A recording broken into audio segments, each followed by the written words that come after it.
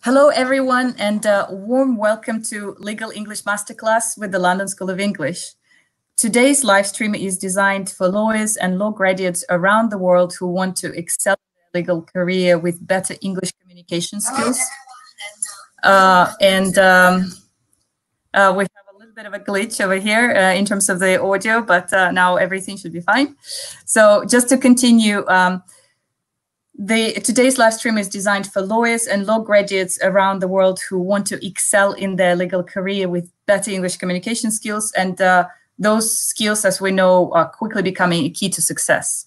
On today's live stream, we're joined by one of our expert English trainers who has a professional background as a lawyer himself, Ziad Al-Rawi. Hi, Ziad. Hi there. Hi. So Ziad has extensive experience in teaching legal English to our clients from around the world, from such countries as Italy, Brazil, UK, Spain, Switzerland, Japan, from different other countries, from the Middle East. We hope that this session will help you with practical advice on how to get your legal English to the next level and gain improved confidence and insights into language learning strategies. We are also joined by Silvia Cupini from our client services team. Hi, Silvia. Hello. And so Silvia frequently works with clients who need professional legal English training. So she's here to help you with any questions related to our legal English courses. And my name is Olga, and I'm part of the London School of English team. So today's session is meant to be very interactive. We will have a question and answer session at the end of the live stream. So the main part of the live stream would be 30 minutes or around 30 minutes, and then 10 to 15 minutes for questions and answer session. We'll try to answer as many of your questions as possible. And if there are any questions left and we, for example, don't have time for them, we will make sure to answer them in the comments below the video. But you can also get in touch with us via email, which we will show later on screen.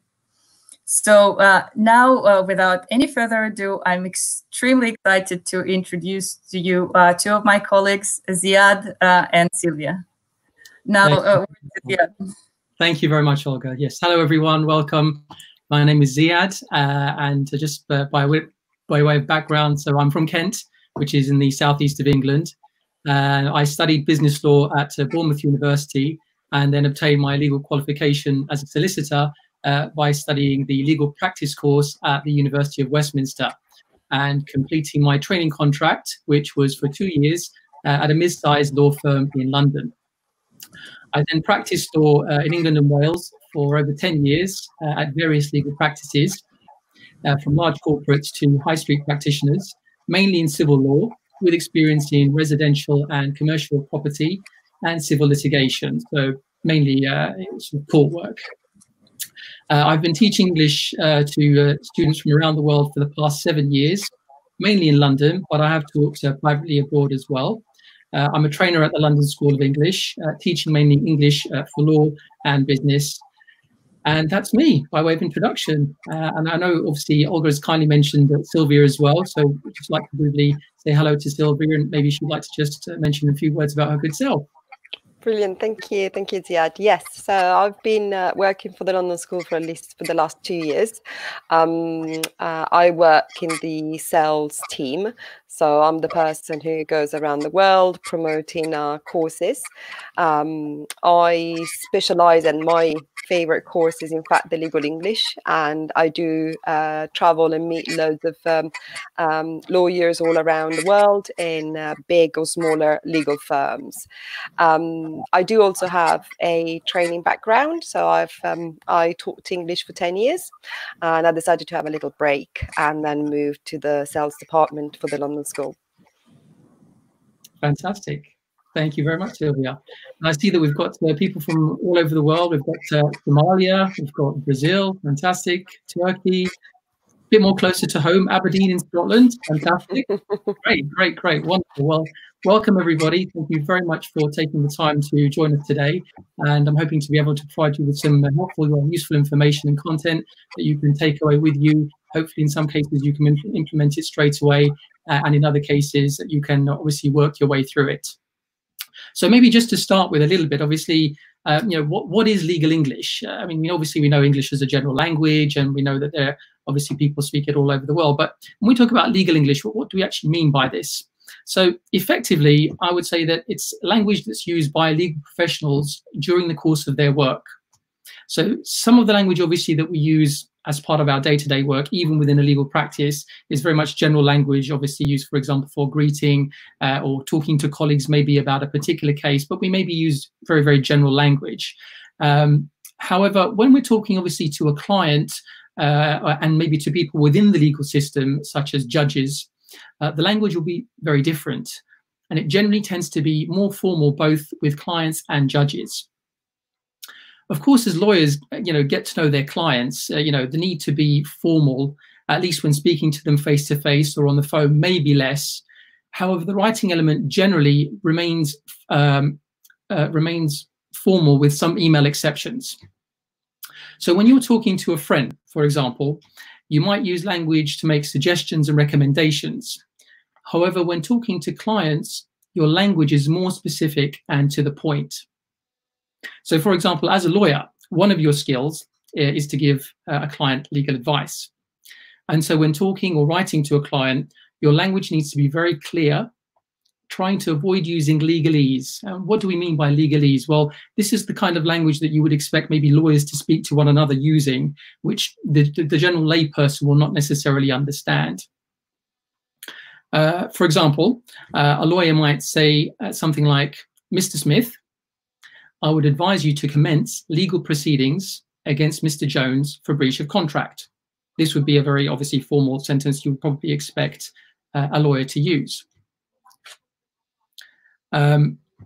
Whereas, for example, a general language expression or the same sentence might be something like, "John, I think you should sue Mike as he broke the contract."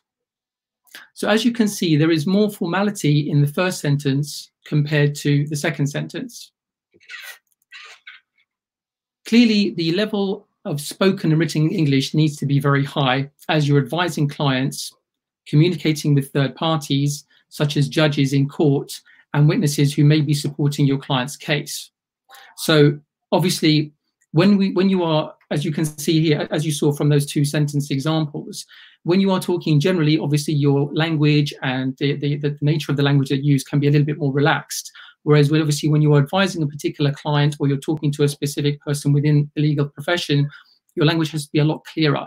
And therefore, it's very, very important that you obviously select the right words. Otherwise, there could be misinterpretation involved in that, which, of course, can lead to problems. Additionally, you need to have high levels in reading and listening. Regardless of the area of law, there are always law reports or laws that you need to be able to read and understand and then explain to a client or possibly another individual who is not a lawyer in a language they can understand. So obviously, not only do you have the challenge of the legal language itself, even in your own language. So, for example, if from whether it's in Brazil or Turkey or Somalia, these countries obviously they have their own legal systems and their own specific language, specific legal language. So clearly, when you are trying to use this language, you need to obviously understand it yourself.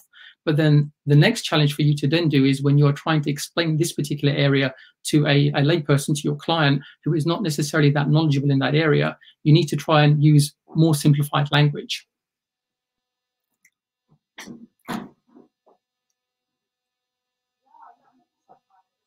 And obviously, this is very challenging. So the ability to basically read sometimes complex legal language and then explain it in a way that can be more easily understood is the challenge, which, of course, many of us face, and hopefully many of us succeed in doing as well, of course, as we develop our skills. Another important area, obviously, of being a communicator as well in the legal language are your listening skills. To be able to know how to reply to a question or respond to a point being made either by a client or a judge. For example, when you meet a client for the first time, you need to be able to listen carefully to the information they are giving to you about their potential case and know when to interrupt to either make an important note about something, or to ask them a question on something they have just said. Training your ear to listen out for the important facts and responding as necessary is another important skill. We'll talk a little bit more about the kind of materials that are available that you can use to obviously develop these skills a little bit later on down the line. Now, as you know, depending, of course, on your level of experience in the field of law, you may be aware that there are effectively two main legal systems. We have a codified legal system and an uncodified legal system.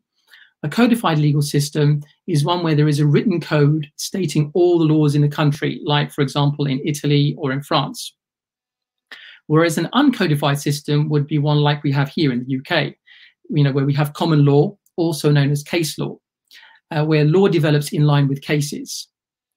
Of course, as a result of this, this impacts on some of the legal vocabulary we use when talking about each system. Some of the vocabulary is the same and has the same meaning. For example, we have this term force majeure, which effectively would mean act of God. And I'm sure many of you have heard this term force majeure, you know, in your readings, you know, in legal literature. Just out of interest, are there any words or expressions which are of which you are aware of, which you use in your own language, which is the same word in English, but the meaning is different? Just out of interest, does anyone have any suggestion or anything they'd like to offer?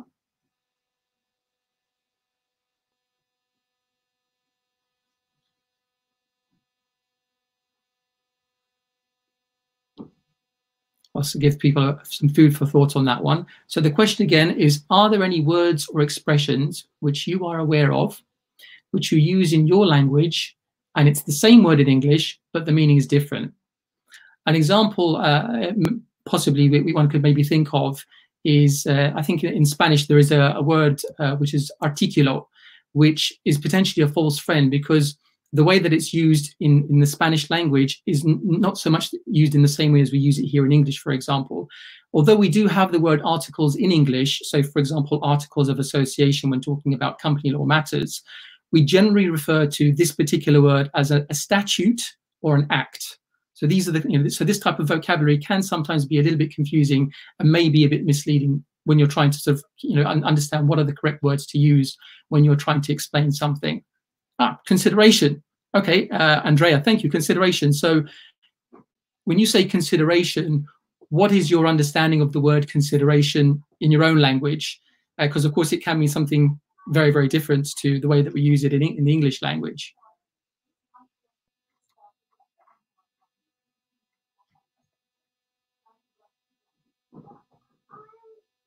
Just give Andrea a moment. Consideration is compensation. Okay. But in Portuguese, it means something different. Okay, right. So that's actually a really, really good example. So consideration is actually a word that we use here a lot when we talk about within a contract. So one of the elements of a contract is consideration. So for example, I want to buy a house. So I put forward an offer. So for example, Mr. Jones, I want to buy your house for £100,000. So Mr. Jones is offering the house for sale, and I'm offering them £100,000. So there is an offer, and there is an acceptance, hopefully, of that offer, and the consideration is the money, basically. So it's the interaction between the money and the house. This is the consideration involved. So that's a very, very good example of a word where that could easily lead to confusion. So just one or two tips, just in relation to the issue of vocabulary. I often sort of tell and advise clients when trying to sort of remember words is don't try to use or try to learn too many words at once. It simply doesn't work. The best thing to do is to maybe take 2 or 3 words at any one time, try to master them. So for example, the word consideration, you might want to try to understand it better when you're trying to use it in English, to remember it's one of the elements of a contract, for example. And then what you can then do is obviously, once you have mastered these words, you can then begin to use them with more confidence. I give the example when advising a client about a contract.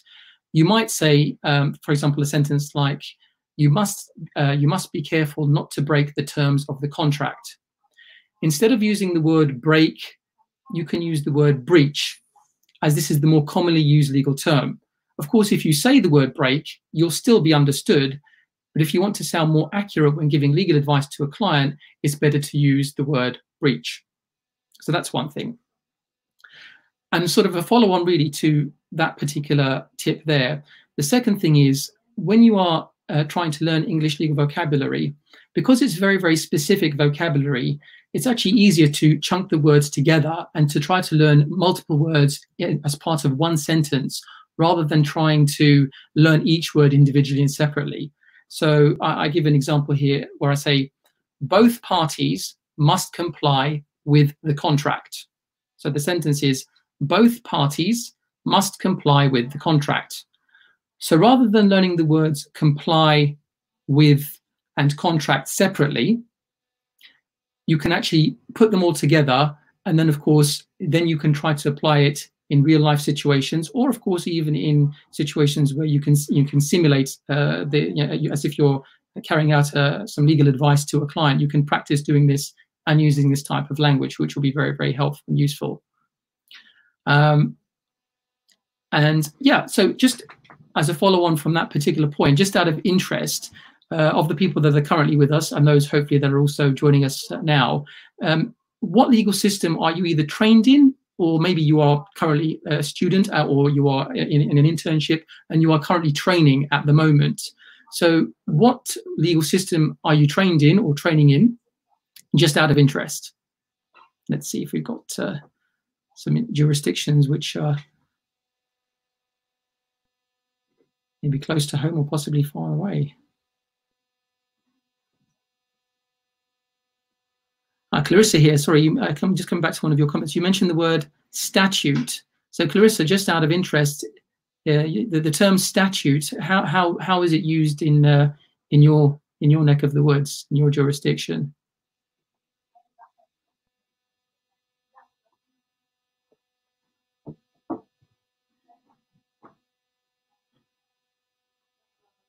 Just give Clarissa a few moments maybe to think about that. And also some other things just out of interest, just to gauge a bit more about the audience. Do you practice civil or criminal law? I think a lot of the time I find in my experience that a lot of the clients that I deal with are predominantly focused on civil law, and so they deal with things like company law or employment law.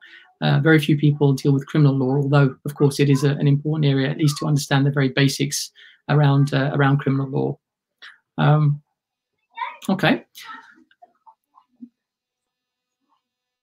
Civil law. So, oh, good. Yeah. So, interestingly, civil law seems to be the case. Yes, Clarissa, you say Brazilian. Yeah, Brazilian. But you use it. Ah, I see. So the word statute, you use bylaws instead of statute. I understand. Yes. Yeah, we do have the word bylaws here as well, of course, which we do use, but we use that a lot less in terms of the common terminology when we're talking about the laws of England and Wales. We generally refer to statute or to, as I say, to acts within Parliament, for example. And are there any particular legal terms that you struggle with? So clearly, I've given some examples already, but there are maybe some other terms that you yourselves find can be quite confusing. You've given a great example, for example, of the word consideration. But are there any other legal terms that you yourself struggle with when you're trying to think of it in your own language and then put it into the English language? So give some people some time. Okay. Excellent, Andrea. Good to know. Yes. I hope you're finding your time in London good. And also, just generally something else to think about is what other areas of legal English do you struggle with as well? So again, feel free to put it into the comment box as well, and we'll hopefully be able to maybe give you some hints and tips as to how to manage that. And hopefully we'll come back to that a little later on.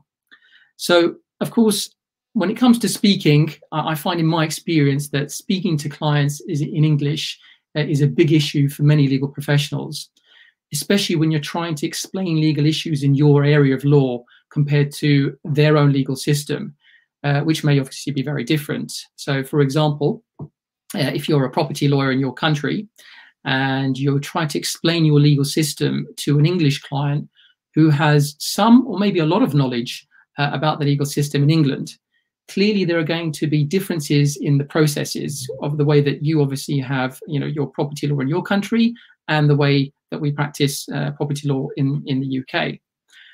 But I have found, certainly again from experience, that there are possibilities where you can use similarities between the systems to try to explain things a little bit better to a client. If you are able to do that, then you can obviously make the conversation go a lot smoother and their understanding will be greater. So, of course, this is where vocabulary will come in very useful, because if you can use terminology that they will understand within their own language and the meaning is almost the same as it is in your own language, that will help obviously allow the conversation and their understanding to go a little bit better. And I know it may seem hard to begin with, but of course, anything worth learning takes time. So if you don't have the vocabulary or the knowledge, perhaps invest in an online course in that specific subject area. So if you're a property lawyer, for example, and you want to know about the basics of UK property law, do a UK property law course. That would be one example. Let me just see. Sorry, Tanya here, please. As a federal auditor, and politely introduce myself to the company for the first time. Oh, Tanya, it's a good question. I suppose it depends. So Tanya's question is, if I worked if I worked as a federal auditor, how would I politely introduce myself to a company for the first time? Well, of course, if it's going to be are you talking in written format or are you talking in spoken format? I mean, if it's spoken format, it would obviously depend on who you're introducing yourself to within the company. But you can say, for example, good afternoon. My name is Tanya Giestas, for example. Excuse me, apologies if I haven't pronounced that correctly.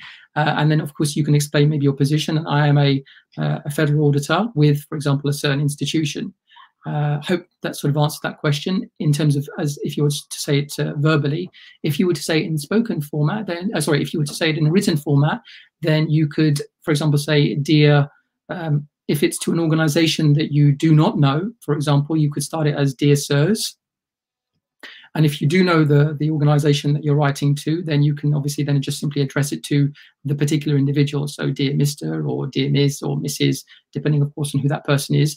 And you would usually use their last name. So, for example, if it's Mr. Smith or Ms. Smith, for example, you would simply use it in that way. Okay.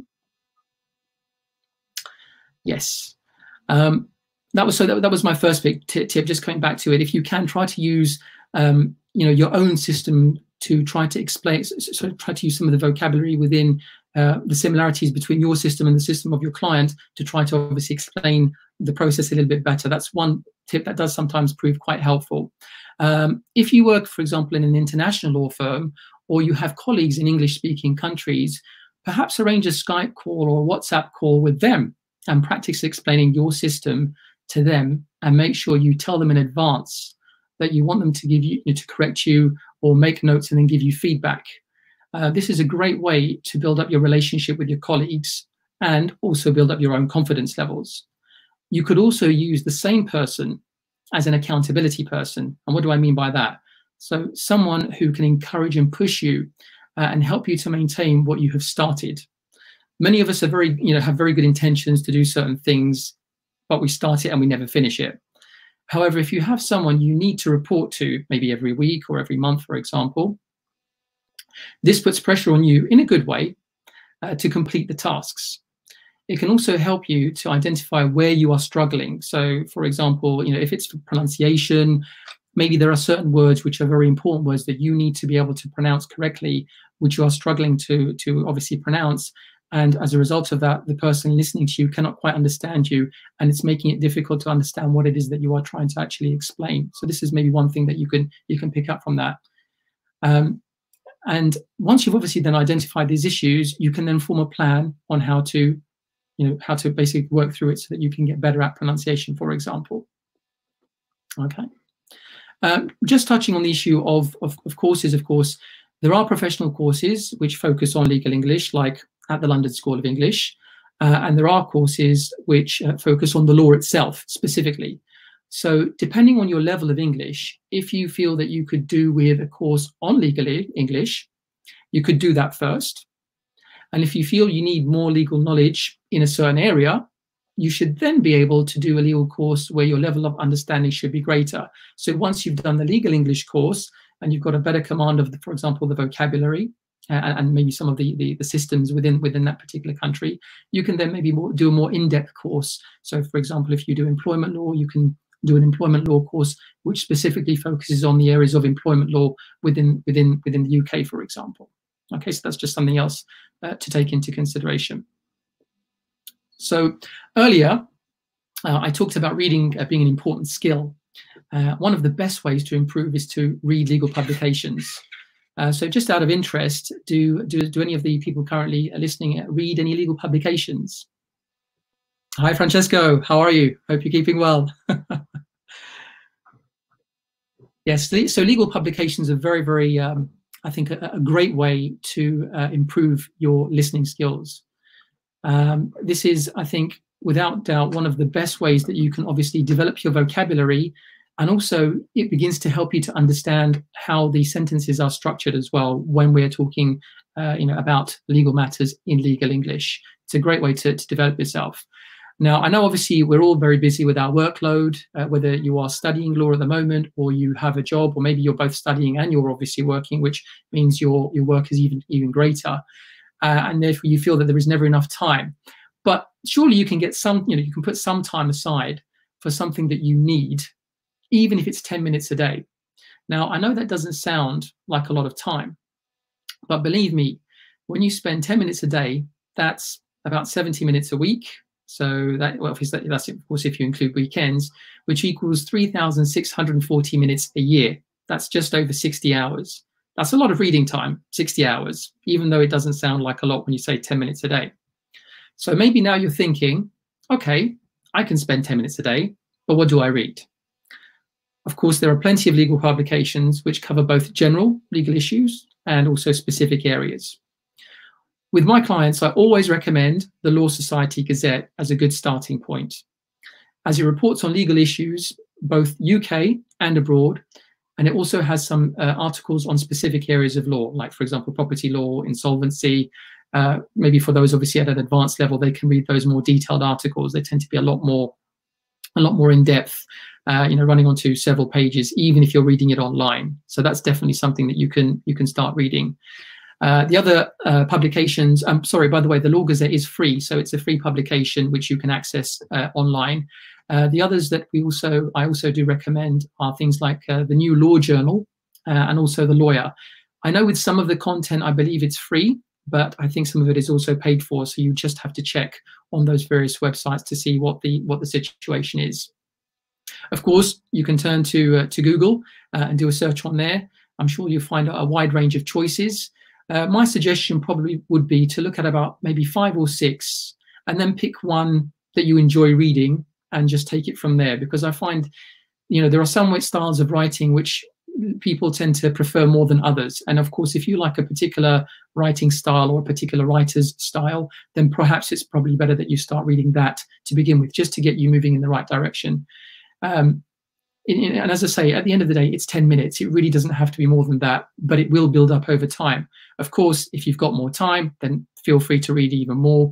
It's only going to help you in the long run. For those of you maybe wanting a bigger challenge, maybe those of you who read legal judgments, for example, as part of your work in your own language, you could try looking at judgments in English. And a great website for that is the British and Irish Legal Information Institute. It's just there on the screen. There says www.bailii.org. It's a pretty good website that you can turn to. Okay, so another skill that I obviously touched upon earlier was listening. So in terms of developing listening skills in legal English, there are some useful publications that you can use.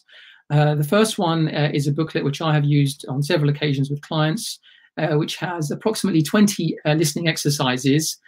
They are aimed at intermediate level listeners. So if you think that maybe you're a lower level listener, then it could prove quite challenging, but maybe it's worth trying it to see if you can manage it.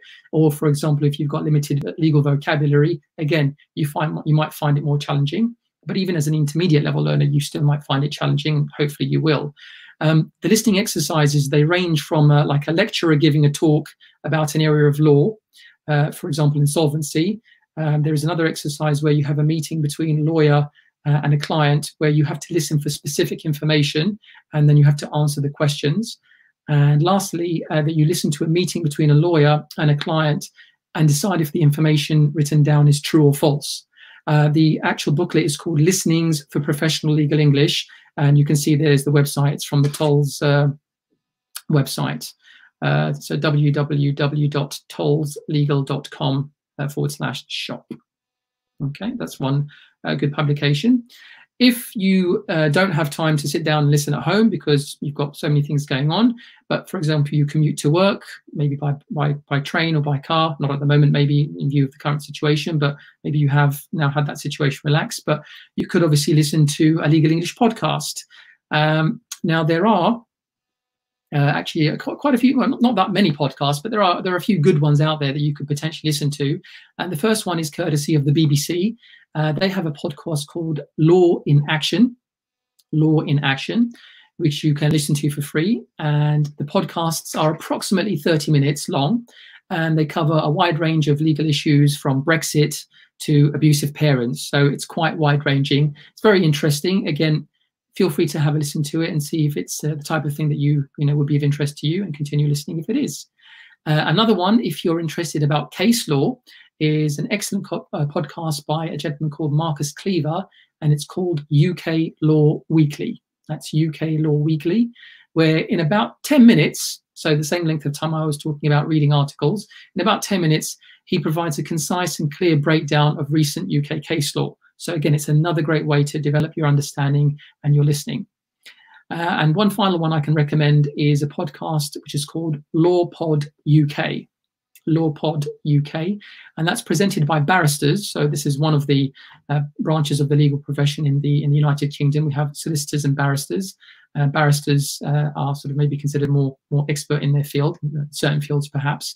And these are barristers who represent who are in a chambers called One Crown Office Row. It's a set of chambers in central London, and their podcasts cover developments across all aspects of civil and public law in the UK. So that's another area that you can potentially, hopefully, get some valuable information from as well.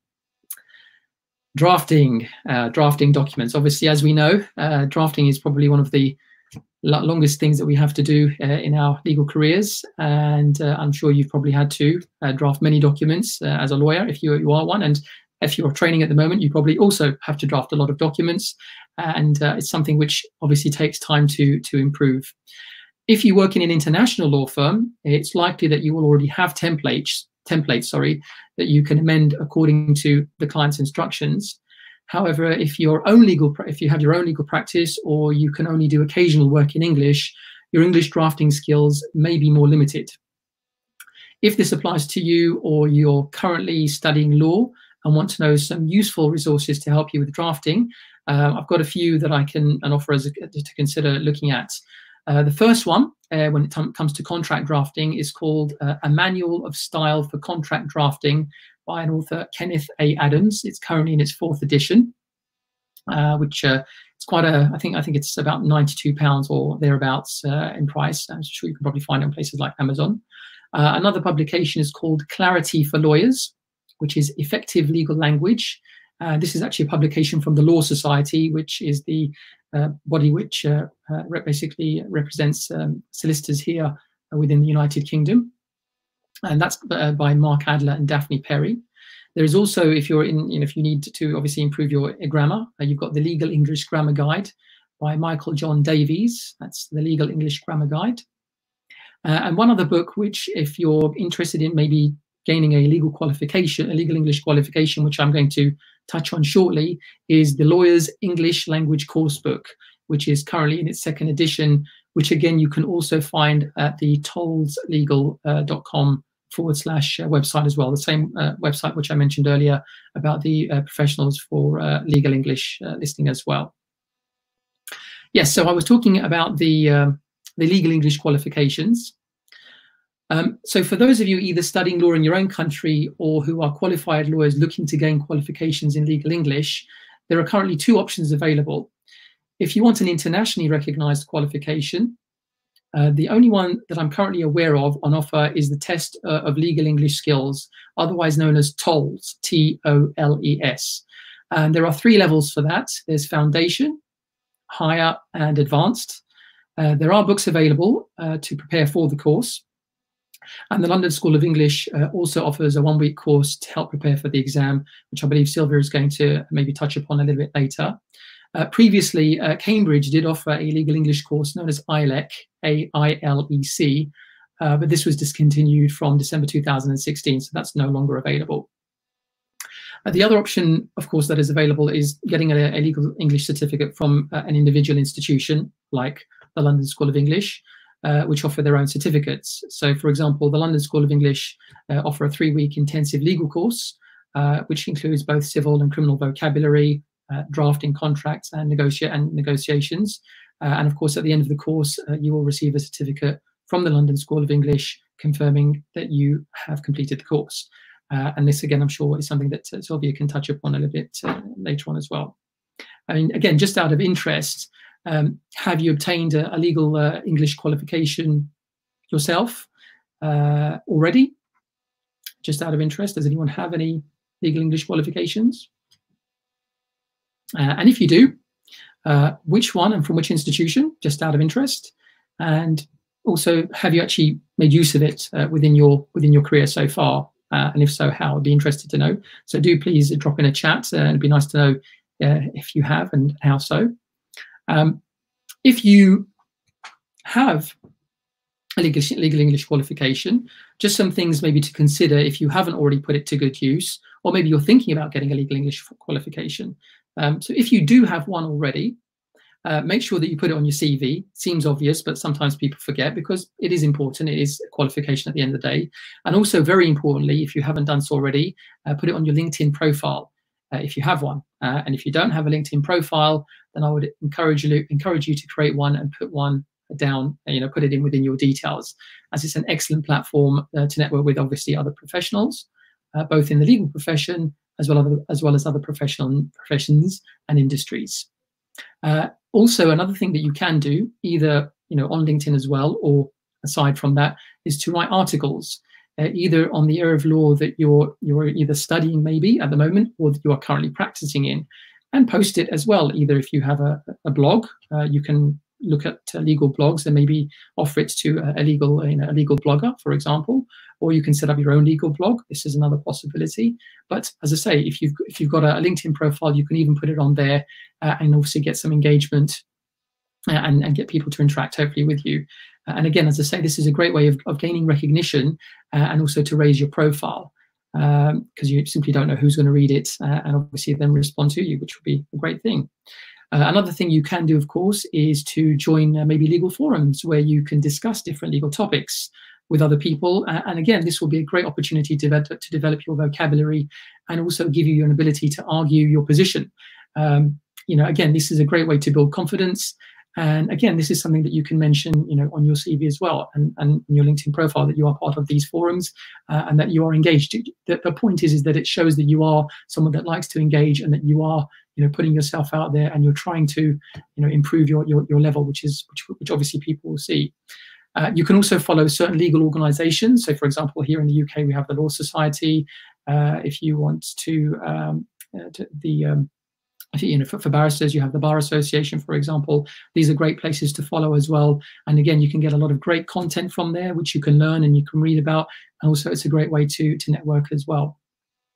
If you don't have your legal English qualification, and if you feel confident enough to do so, again, still write articles, put them out there. Again, if you have it on your LinkedIn profile, it will raise your profile, it will get recognition. And of course, bearing in mind that English isn't your first language, people are not going to be that harsh on you, but it's a great opportunity for you to gain, gain some further insights and get some feedback from other people. And again, a great way to build your network as well.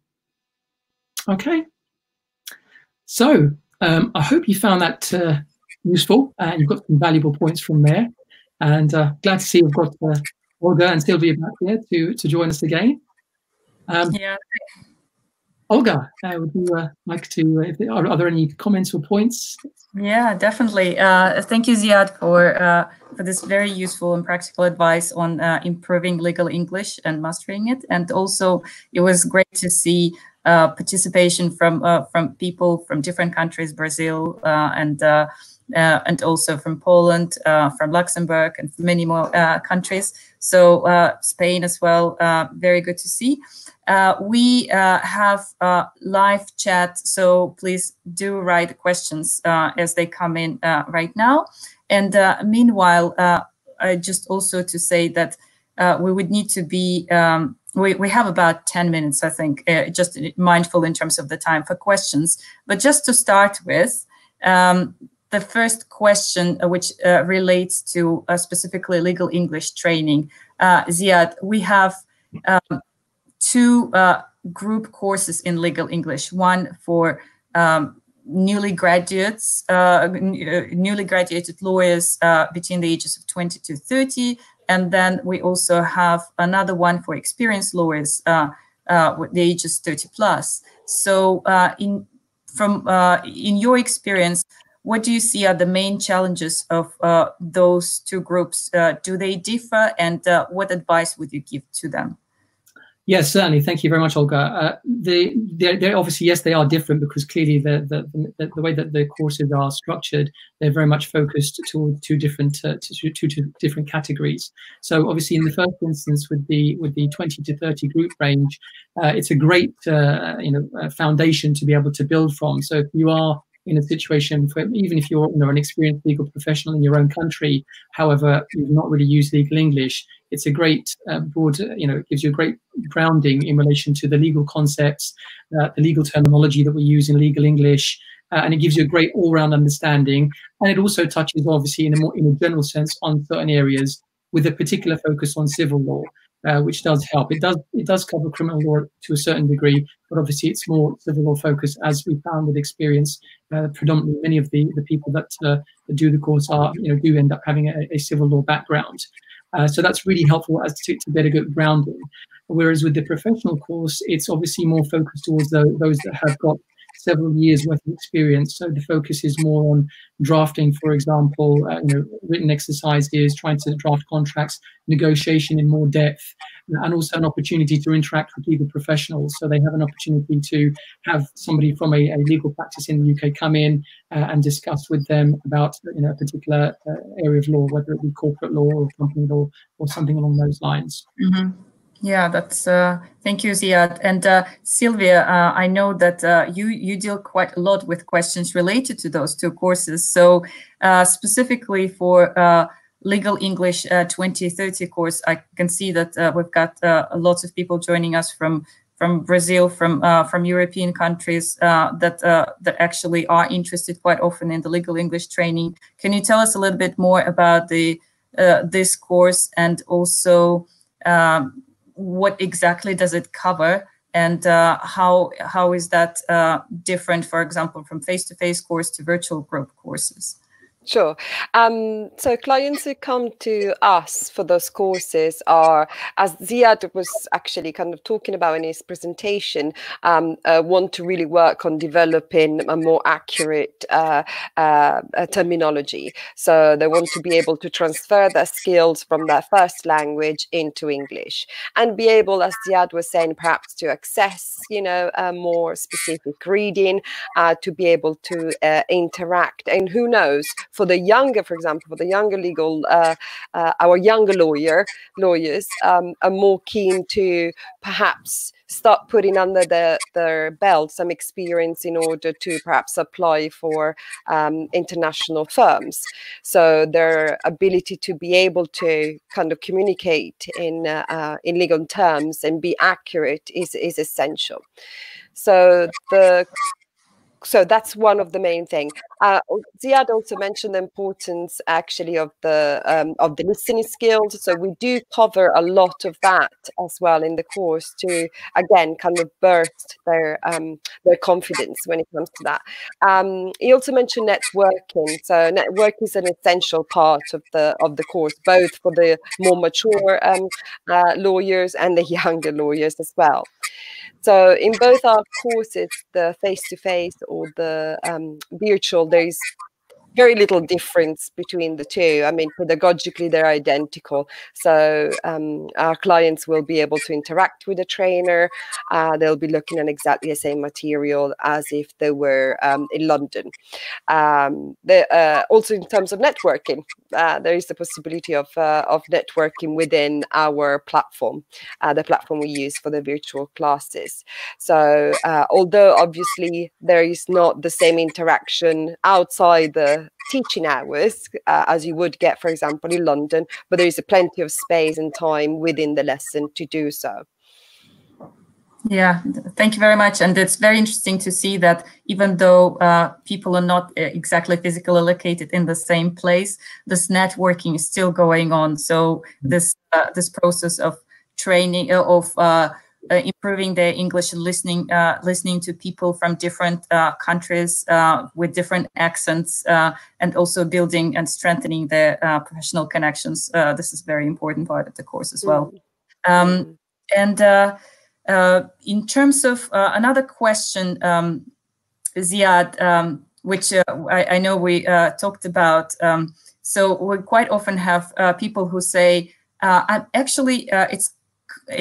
a little bit confused in terms of when to use which expression. Say, for example, shall versus will in legal English, or some examples. What would you? Of course, it's a lot about just getting to grips with the legal English vocabulary. But what would you recommend them to do in this particular circumstance?